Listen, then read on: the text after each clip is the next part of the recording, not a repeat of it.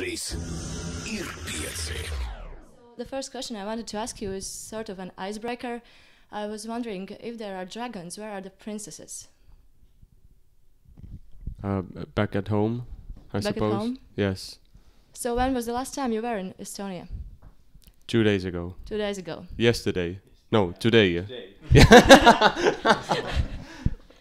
How does it feel to be away from home for such a long time while you're touring? Today has been really nice. I mean, well, the thing is that we've been home actually For a week now. Okay, Yeah, because from the Twitter it seemed that you were all the time you're somewhere and doing something. Yeah, we had a nice break before the tour in the United States, which was like a month, 3 weeks. Yeah, but before that we did have a nice vacation at home. And what are the things that you bring from home when you're touring? What are the things that you take with you, except for instruments and all the technical things?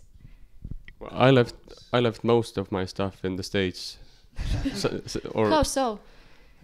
Well, someone else has them now. Oh, I remember you were your one was robbed. Yes, but mostly I think emotions. Emotions. Yes, because we all bring clothes and the instruments, but apart from that, it's feelings. And speaking of feelings and emotions, how does it feel that the Circles is out now and you can play it and people can stream and listen to it? It feels great. It feels great. What is so great about it?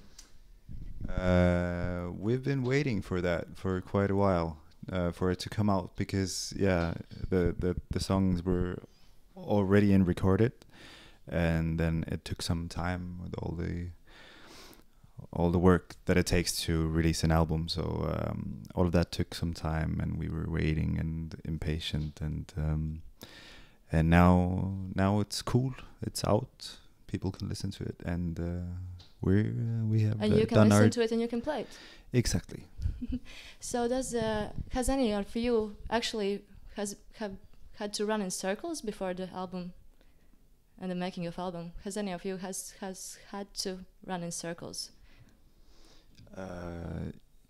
Yes, like metaphorically speaking. Yes, that's what I meant. I don't like jogging really, or like running.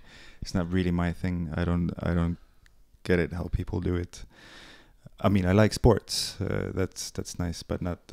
I don't like jogging. I like swimming. Yeah, but not jogging. Not jogging. Swimming. Okay. So you like jogging? I like it. Eva How likes often jogging. do you swim and jog? Well, that depends. When on tour, then not really. When back home, then as often as possible. Maybe twice a week or something like that. Yes, So but you're I do not swim in circle though. It's because Then you would get really dizzy. Yes, it's hard to do that. I'll be really pissing someone else off. Crossing the lanes, I don't. There should be like round pools for that also. But then only You can maybe do it in a one jacuzzi. hand will be so much stronger. That's true. So you have a big muscle here. But then, but that's really good. Like when you think of space, you don't use so much space. It's just a circle, and you just swim in a circle. It's fantastic. How would you describe the evolution of the band? Because the first album came out in 2009. It was The Hills Behind the Hills. How have you grown since then? What has changed in you and your music? I think when Good Man Down came out, then we started thinking of the band and seeing the band from a different perspective. Like we had grown into a small organization because we had the band, we had the management consisting of a few people, and then the tour manager and the sound guy and the crew. So we had a lot of friends and good people around us, and then we had some good partners in Europe, one person in that country, another in this. But now it's with this record, it's grown really a lot because we have our label in the States, and there's so many people involved in that band that we can't really count them. It's crazy. So from that side, we have grown hundreds of percent, I think. So the band could be named Ewert and a whole lot of dragons. Yes, yes. And how does it feel? Did you ever think that you would be here when you started out? Not that you would be in Riga, but that you would have all these people around you. It's good. It's a good thing that you mentioned Riga, because our first show abroad was here, and when we started, then I couldn't think of having a show in Riga. It's like, yeah, that was a dream come true for us already. So no, I could not have imagined that back then. How about you? Well, I guess it's always hard to like visualize stuff, but I'm pretty sure that we all had the dreams. So we maybe didn't really see the exact same that have happened to us, same things, but all in all, I think it's all of our dreams combined in a weird way. It's because I mean I've always wanted this, so I guess it's now part of it has happened, and I think a huge part is still There's somewhere a lot of somewhere in the future. So, and we're wait and see. Yes. That was beautiful. Thank you. What would you say are the main challenges for new bands these days? Do you know any sticking new bands out. from Estonia that you see growing up?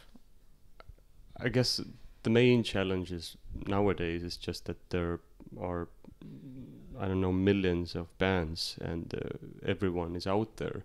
There's everybody can have a YouTube or whatever you name it account that has like literally millions of songs. So it's it is hard to be seen in that all, I don't know, sea of songs. So I guess it's in my opinion that is more difficult. And but then again, I think if you're good like in live situation, then that is what sets apart a lot of bands, that if you can actually perform it, yes. if you can perform what you've created, then I think that's one of the key elements nowadays, I think. So would you say it was easier for you to start out, or were there other types of difficulties compared to these days? Well, I don't think that it has changed like so much during the last 5 years. Definitely, it's more bands, and when we started out, we had only what was it, MySpace? Yeah, we have MySpace. Yeah, there it was was a MySpace. MySpace. Yes, so there is no MySpace anymore, basically, or maybe it is, but I don't know anyone who uses that really. It's so stuff has happened, but more difficult. I don't know. I guess there are like ups and downs in all of this. The fact that you can get your music out to everybody in the world, but since everyone can, then it's always more difficult to notice you. Previously, we talked about you returning to Riga and your first shows being in Riga, abroad. Are there any traditions that you do now that you're in Riga? Are there any things that you do and the place that you visit always when you're in Riga? Yeah, we do. I think we've always tried to go to I Love You bar. I've heard That's, that you know, you are often there. The first place that we played, and we that might happen. I'm hoping that happens today as well. That we have the nightcaps in I Love You bar, and then return to the hotel. Okay. Yes. Okay. And lastly, is there any food that you eat particularly when you're touring? Any food? Yeah. What do you eat when you're touring? Is it different from every day?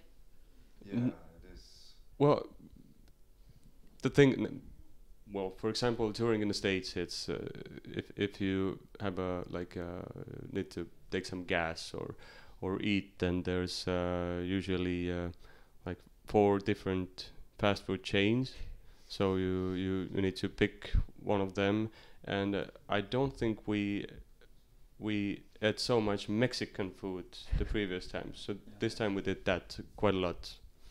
Not bad, not bad. Yeah, I think that's like the healthiest choice of foods. these. Yes. Yeah. Okay, thank you.